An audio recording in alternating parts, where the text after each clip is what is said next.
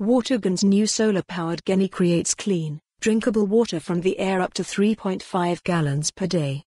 In context, if you ever find yourself in a situation where you don't have access to clean running water, there are a few things you can do to adapt and survive. Buying bottled water at the store in preparation for an emergency is an obvious option, but products like the LifeStraw, which can purify water from lakes, streams, ponds, and rivers, can work wonders, too. Water tech company Watergen hopes to offer yet another, more expensive, solution with its latest announcement.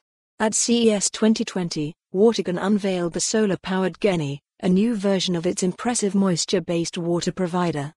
The existing Genny uses dehumidifier-like technology to suck moisture from the air and convert it into clean, cool, and drinkable water. It's impressive technology, but it requires a wall outlet to function, as most other water coolers do.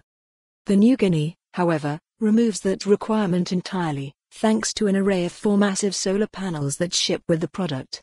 Though it otherwise functions the same as existing Gennys, the new version can power itself when set up outside, no plugs or plumbing needed.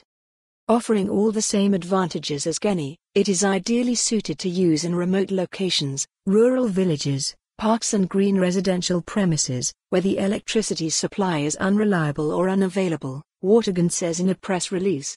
Solar Genny is able to generate up to 3.5 gallons of water a day. See how Watergen's technology works in this brief clip.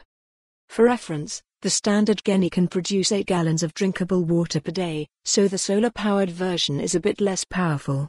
However, as Watergen says, for remote locations or even simple city parks, the solar Genny could still be invaluable, especially if there's more than one around. Obviously, the solar-powered Genny is mostly useless for home or office use.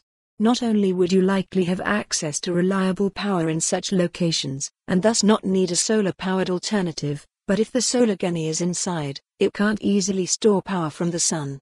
Further, you probably wouldn't be able to fit the water generator's required solar panels indoors anyway.